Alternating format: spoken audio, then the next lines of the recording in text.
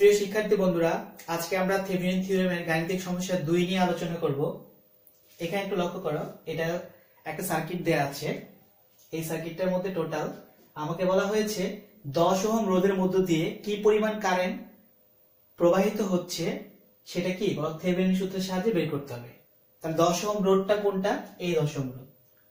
তুমি লক্ষ্য করো, এই 10 ওহম রোধ যদি এটা থাকে তাহলে তার মধ্যে কি পরিমাণ কারেন্ট প্রবাহিত হবে সেটা আমাদেরকে বের করতে হবে। তাহলে এটা বের করতে হলে প্রথম কাজ হচ্ছে আমি কি নির্ণয় করবো? এটাতে ভিটিএইচ নির্ণয় করব, আরটিএইচ নির্ণয় করব, তাই না? আচ্ছা, আর আরএল বলতে লোড রেজিস্ট্যান্স বলতে কি, যার মধ্যে কারেন্ট বের করতে বলে, যার কারেন্ট বের করতে বলে সে আমার লোড রেজিস্ট্যান্স বা লোড রেজিস্টর। তাহলে এইটা হচ্ছে লোড রেজিস্টর। তাহলে প্রথম কাজ আমার ভিটিএইচ নির্ণয় করা। তার আগে কি করতে হবে? এই জায়গা থেকে ওকে কি করতে হবে? তো বিদায় করে দিতে হবে। তো তুমি যখন কারো গুণাগুণ প্রশংসা করো, তার সামনে প্রশংসা করার প্রয়োজন নেই, তাকে আগে একটু কি বলতো তার অগোচরে তোমাকে কি করতে হবে? তার গুণাগুণ প্রকাশ করতে হবে। তাহলে তুমি যখন এর কারেন্ট বের করবা তাহলে একে কিন্তু এখানে রাখবা না, ঠিক আছে? একে কি করতে হবে? এখান থেকে সরিয়ে দিতে হবে। তাহলে আমি সরিয়ে দিই, আমি সরিয়ে দিলাম। তাহলে এখানে ফাঁকা হয়ে গেল। বলতো প্রথম কাজ হচ্ছে ওকে বাদ দিয়ে ওপেন করতে হবে। তাহলে আমার বের করতে ভিটিএইচ। আচ্ছা ধরো এই বিন্দু নাম দিলাম বলতো এ বিন্দু, আর এই বিন্দু এই পাশের বিন্দুর নাম দিলাম বলতো বি বিন্দু, ঠিক আছে? এখন একটু লক্ষ্য করো, ভিটিএইচ বের করতে হবে। ভিটিএইচ মানে কি? এইটুকুর সাপেক্ষে এই মানে এই ভিটিএইচ এই দিকের সাপেক্ষে যে ভোল্টেজটা সেটাই ভিটিএইচ। আচ্ছা লক্ষ্য করো তো, এটা কিন্তু একটা লুপ। তাহলে আমি এই লুপের ভোল্টেজ যদি জানি সেটা মানে আমার ভিটিএইচ। একটা কথা লক্ষ্য করো, এইটার ভোল্টেজ আমি কিভাবে জানবো? যদি এই প্যারামিটারটার মান আমি জানি, এই প্যারামিটারের ভোল্টেজটা আমি জানি, দুইটা ভোল্টেজ যদি আমি জানি তাহলে আমি কি করতে পারবো? তো এই ভিটিএইচটা বের করতে পারবো।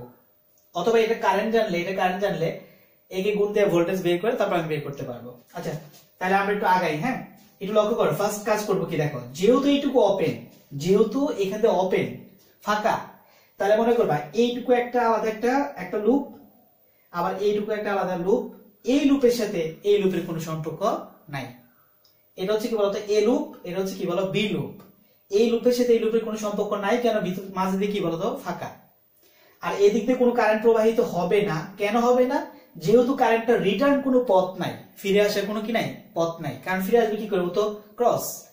যার বিদায় এই সার্কিটের মধ্যে যে কারেন্ট প্রবাহিত হবে এদিক দিয়ে এভাবে প্রবাহিত হবে, এই সার্কিটে যে কারেন্ট প্রবাহিত এদিক দিয়ে কি বলো এভাবে প্রবাহিত হবে। কিন্তু এই দিক দিয়ে কোনো এই লাইন দিয়ে কোনো কারেন্ট প্রবাহিত হবে না, কারণ কি এই কারেন্ট প্রবাহিত হওয়ার জন্য রিটার্ন কোন একটা পথের প্রয়োজন ছিল, সেই পথটা নাই। আচ্ছা এবার লক্ষ্য করো, ফার্স্টে এই সার্কিট একটা সিঙ্গেল সার্কিট ভাবো। এইটা আমি কি করবো বলো? ভোল্টেজ বাই করবো। আচ্ছা তুমি দেখো পুরোটা কিন্তু একটা সিরিজ সার্কিট। হ্যাঁ, তুমি কিন্তু যে ধরে নাও এটুকু নাই ওপেন, তাহলে এটা পুরোটাই একটা সিরিজ সার্কিট। তাহলে কি করতে হবে? আমার ভিটিএইচ বের করতে হবে। তাহলে ভিটিএইচ বের করতে হলে আমি প্রথমে কি করবো বলতো? প্রথমে এটা কারেন্ট বের করে ফেলি। আমি কারেন্টটার নাম বলবো হচ্ছে, টোটাল কারেন্ট বের করলে কি হবে বলতো? এটা এ না, আমি বলবো হচ্ছে কি আই এ, মানে এটার ভিতরে যে কারেন্ট প্রবাহিত হবে তার নাম কি বলবো?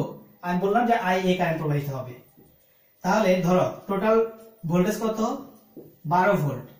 আর যেহেতু সিরিজ তাহলে ডাইরেক্ট যোগ হবে তোমার, তাই না? তার মানে হচ্ছে 2 যোগ 4 12 6 সমান হচ্ছে 2 এম্পিয়ার। তাহলে বলো তো পুরাটার মধ্যে যে কারেন্টটা প্রবাহিত হবে সেটা কি 2 এম্পিয়ার। তার মানে এখন কারেন্ট এদিক দিয়ে এসে এদিক দিয়ে চলে যাবে, তাই তো? আমি তো তাহলে এর কারেন্টটা জানি, তাহলে এর ভোল্টেজ বের করতে পারবো। আমি যদি লিখি এটার নাম কি বলতো? ভিএ লিখবো। ভিএ মানে কি বলতো? তার রেজিস্ট্যান্স মানে কত? 4 ইনটু তার কারেন্ট কত? 2। তাহলে বলো কত ভোল্ট হলো? 8 ভোল্ট। তাহলে আমি আবার বলি, আমি এই পুরো সার্কিটে কারেন্ট বের করলাম, বের করে আমি কি করলাম? এর ভোল্টেজটা বের করে ফেললাম। ওকে, আচ্ছা এবার লক্ষ্য করো দ্বিতীয়টা আসো, এই লুপের ক্ষেত্রে আসো। আমি প্রথম লুপের কাজ শেষ, আমি এখন দ্বিতীয় লুপের দিকে যাব। দ্বিতীয় লুপটাতে কি করবো? আবার এর নাম বলবো সে আইবি কারেন্ট। তার টোটাল ভোল্টেজ 8 ভোল্ট, আর তার মোট রেজিস্ট্যান্স কত? 1 আর 3 সেটা কত? 4।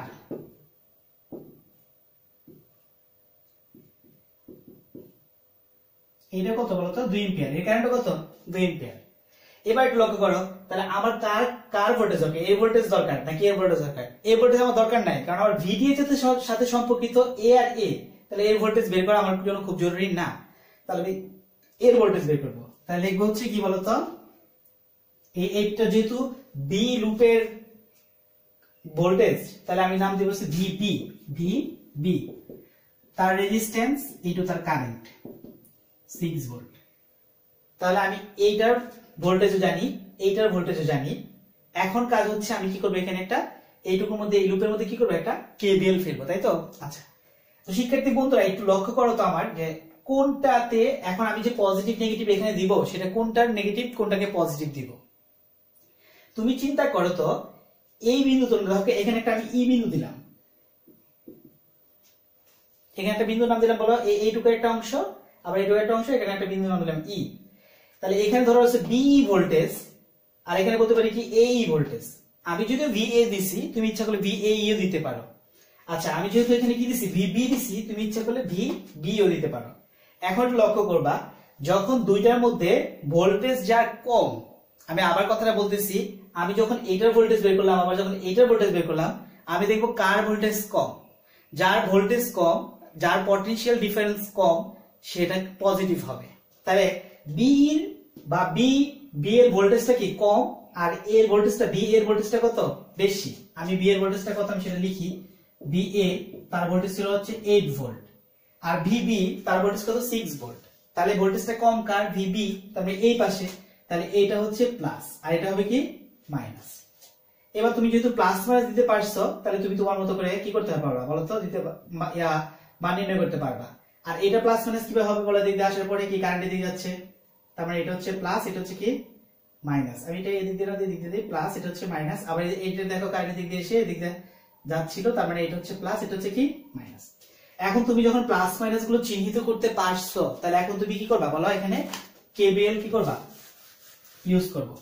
তাহলে আমি লিখি যে এই পুরো লুপটার নাম লিখি, বলেছে এ বি ই লুপে, এ বি ই আবার এ লুপে কেভিএল প্রয়োগ করে পাই, কেভিএল প্রয়োগ করে।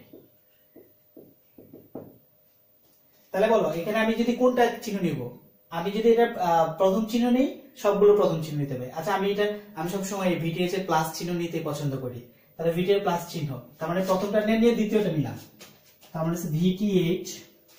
তাহলে এইটা প্রথমটা না নিয়ে দ্বিতীয়টা নিব, দ্বিতীয়টা মানে বলো কত, এটা ভোল্টেজটা কত, এটা ভোল্টেজ আমি জানি, সেটা ভোল্টেজ হচ্ছে কত 6 ভোল্ট। আচ্ছা, তারপর হচ্ছে আবার এটা প্রথমটা নিয়ে দ্বিতীয় নিলাম, এটা প্রথমটা নিয়ে দ্বিতীয় নিলাম, আবার এইটা প্রথমটা নিয়ে দ্বিতীয়টা নিব। তা দ্বিতীয়টা মান কত বলো তো একটু, 8 ভোল্ট সমান কত 0।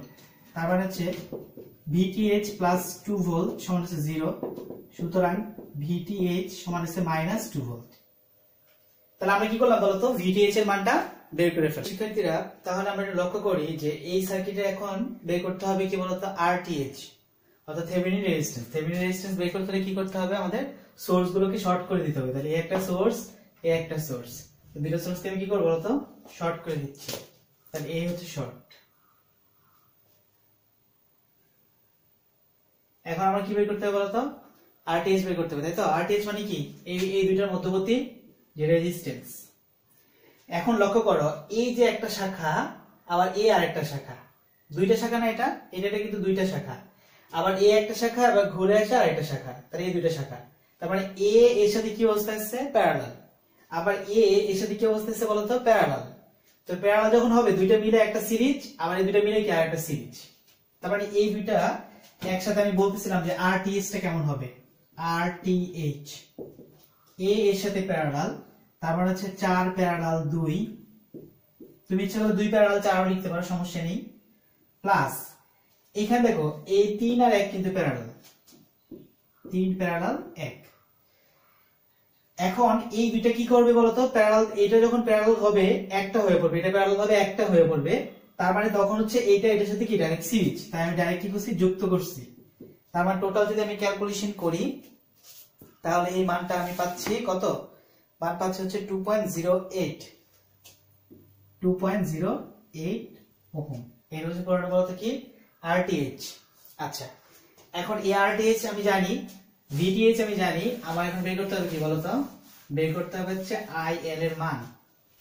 সংক্ষেপে আমি কি করলাম, ওই সমতুল্য সার্কিটটা এঁকে নিব।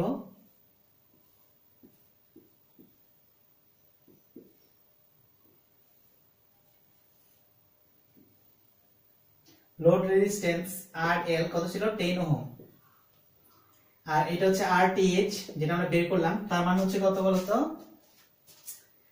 2.08 ওহম। আর এই VTH যার মান আমরা বের করেছিলাম তার মান কত ছিল, VTH মাইনাস 2 ভোল্ট। এখন আমরা কি বের করব বলতো, আমরা বের করব IL। IL মানে হচ্ছে এদিক দিয়ে যে কারেন্টটা যাবে, তাই না? যেহেতু একটা সিরিজ সার্কিট, এই লোডের ভিতর দিয়ে কি পরিমাণ কারেন্ট যাচ্ছে RL এর ভিতর দিয়ে সেটা আমরা বের করব। হ্যাঁ, এটাই মূলত হচ্ছে কি IL, যেহেতু সিরিজ সার্কিট পুরোটার মধ্যে যাচ্ছে। তার সূত্র হচ্ছে কত বলতো, VTH RTH plus RL। VTH ভোল্টেজের মান কত, মাইনাস 2 ভোল্ট, আর এটা হচ্ছে 2.08 প্লাস 10 ক্যালকুলেশন করলে। হ্যাঁ, এখন যে মানটা আমি পাবো সেই মানটা হচ্ছে মাইনাস 0.16, মাইনাস একটা মাইনাস সামনে থাকবে 0.165 এম্পিয়ার। এই হচ্ছে লোড কারেন্টের মান। তো শিক্ষার্থীরা, ধন্যবাদ সবাইকে।